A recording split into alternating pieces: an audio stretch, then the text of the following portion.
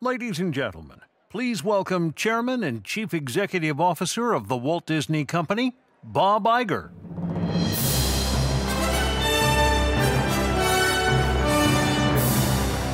Thank you. Thank you very much. All right, I have a long speech that's on a prompter, but I have to start by saying, isn't this fantastic? Fantastic. I have been in this job for 14 years, and you can imagine in this job you have a lot of really good days and a lot of really good nights. This is right up there with the best of them. So thank you, welcome. Okay.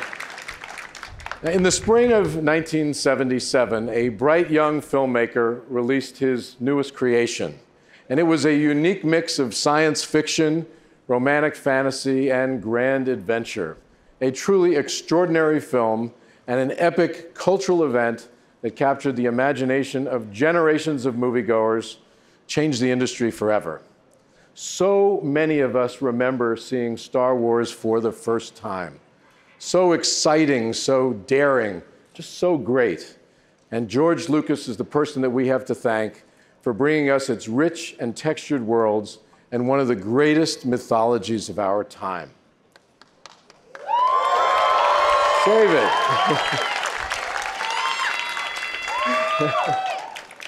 I like enthusiasm.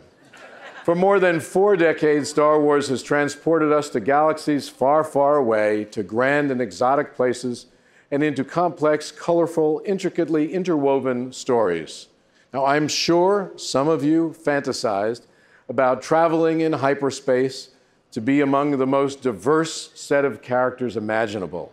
The dark side and the light side, bounty hunters, space pirates, rebel spies, and all sorts of alien misfits in all shapes and sizes. Now, personally, I always wanted to sidle up to the bar of the cantina. Wouldn't you like to do that? Although, nothing would have excited me more than to climb in the cockpit and pilot the fastest hunk of junk in the galaxy, the Millennium Falcon.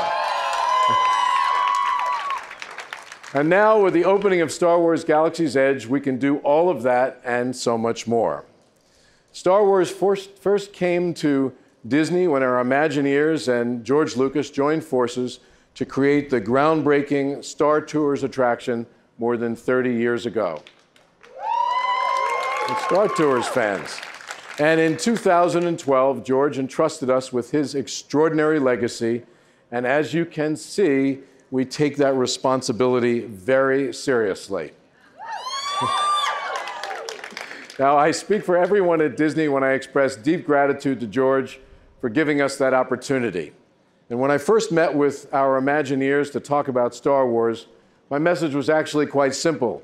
Do not be ambitious. Be the most ambitious that you have ever been.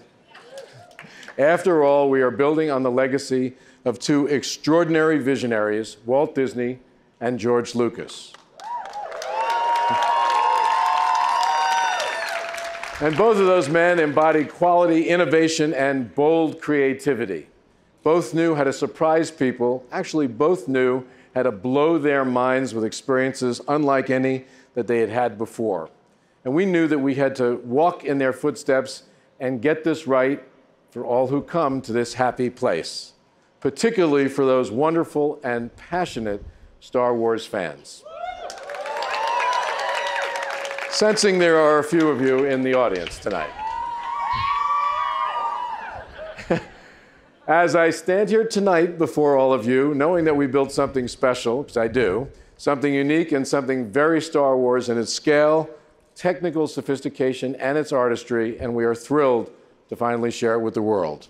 So I want to congratulate and thank Bob Chapek, our chairman of Disney Parks and Resorts, the president of Walt Disney Imagineering, Bob Weiss, Scott Trowbridge and Robin Reardon, the project lead, and our incredible Imagineers, along with a phenomenal team at Lucasfilm, here for Lucasfilm, the Disneyland cast, come on, and the thousands of dedicated men and women who have given their time and talent to create this spectacular land. As you can see, Galaxy's Edge is absolutely amazing. And tonight, I am honored to have the man who started it all here with us tonight for this historic occasion. Ladies and gentlemen, George Lucas.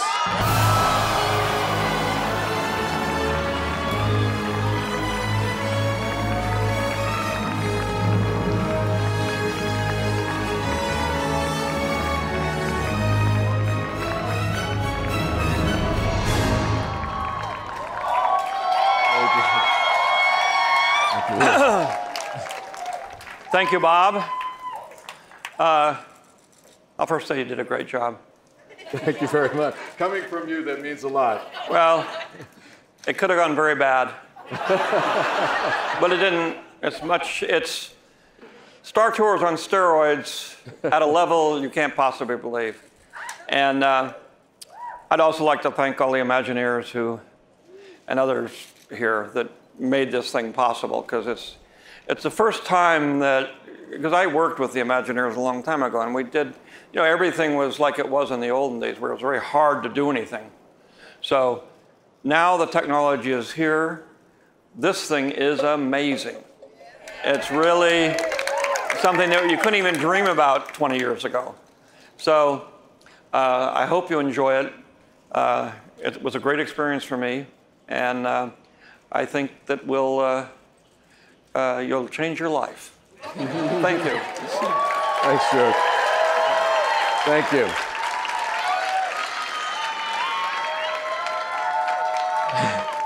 George is a little awestruck because we piloted the Millennium Falcon earlier. I will admit that we did that. You'll get your chance.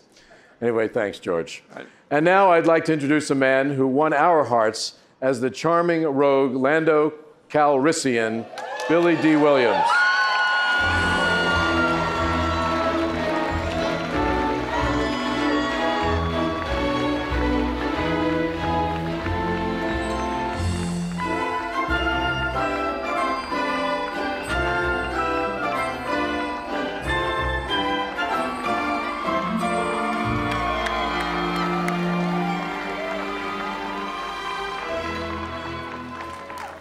Yeah, hi, thank you. It was really nice to see you. That was my daughter who just came up with me. But thank you.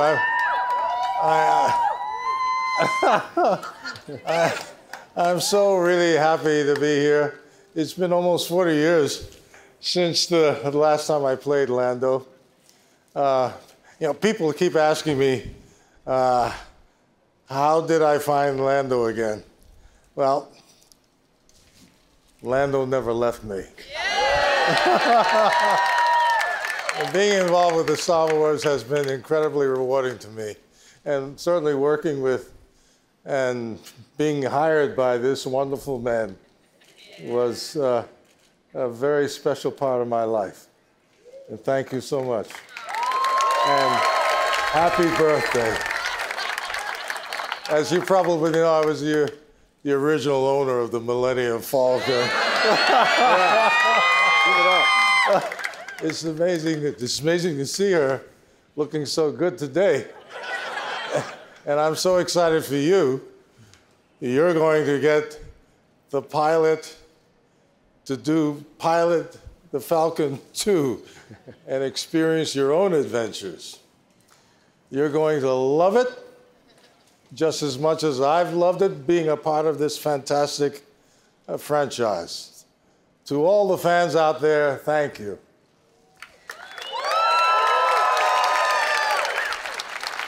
This land is for you.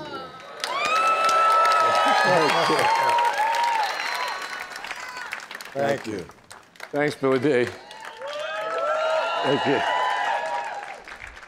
Now, I would like to bring out someone who is near and dear to the hearts of Star Wars fans everywhere and whose heroic journey captivated us for over 4 decades. Ladies and gentlemen, please welcome Luke Skywalker himself, Mark Hamill.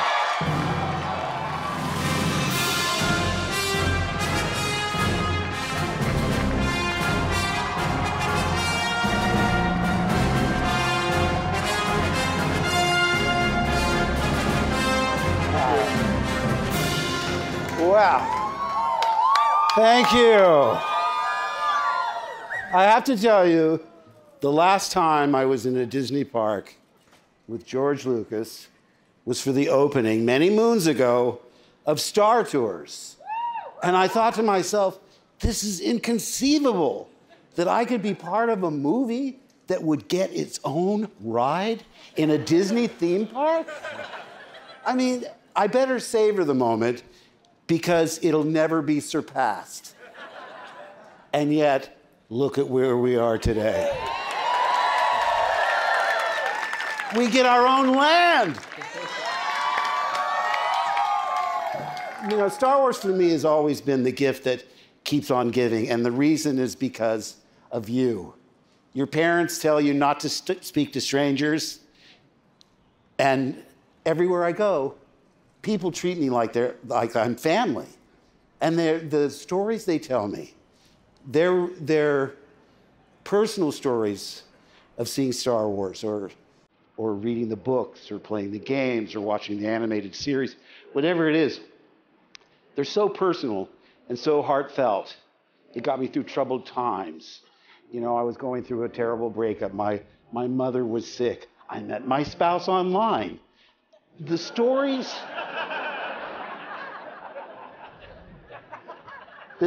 they tell me are so heartfelt, and I can't tell you how grateful I am to have been a part of it, to be associated with a character that represents optimism and hope. And so I'd like to take this opportunity to thank Walt Disney and especially George Lucas for teaching the world a new way to dream. Thank you so much. Thank you very much. Now, tonight is our first opportunity to join the inhabitants of the planet Batuu and live the adventure. So, welcome.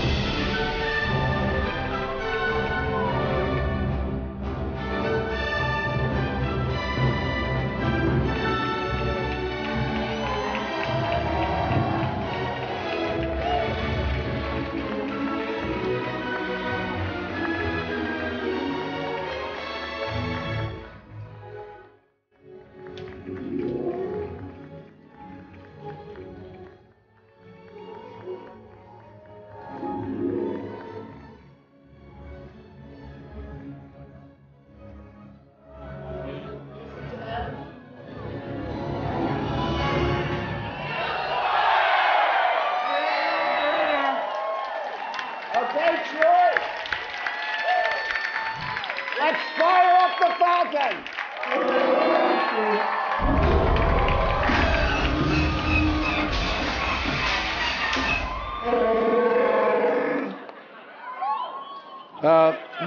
This is just a little embarrassing. Is there somebody who knows how to fix this thing? Hey, no.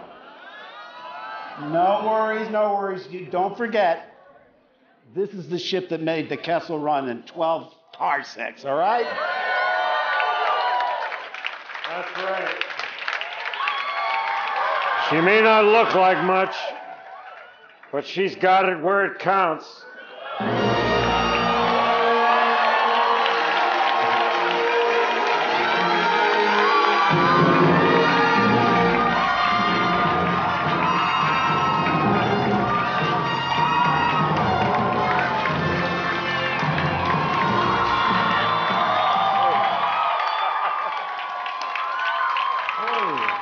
Ladies and gentlemen, Harrison Ford. All right. Can you help us out with this thing? I'll give it a try, Bob.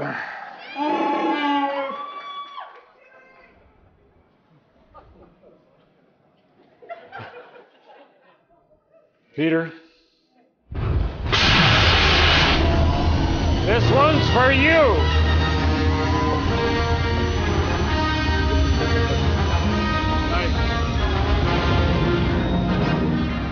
Oh, well.